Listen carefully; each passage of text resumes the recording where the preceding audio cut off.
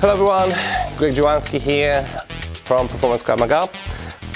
Today I'm here with Instructor Rob, and we're going to show you how to use rifle as a cold weapon.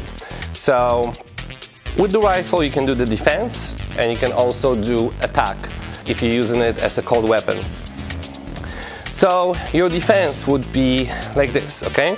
So it's going to be number 1 coming from the top, number 2 coming from down, number 3 from one side, and number 4 from the other side, okay? So it's very simple, very similar to the stick defense when you learn how to fight with the stick and also defend. And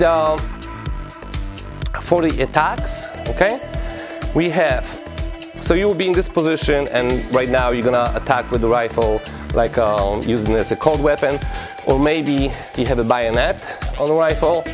So number 1, number 2, number 3, number 4, number 5, number 6, number 7, and number 8, okay?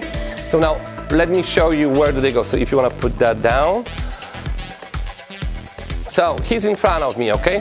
So number 1, number 2 across his face, number 3 with the stock to the face, number 4 is when he's standing next to me, number 4, number 5 is when he's behind me, okay?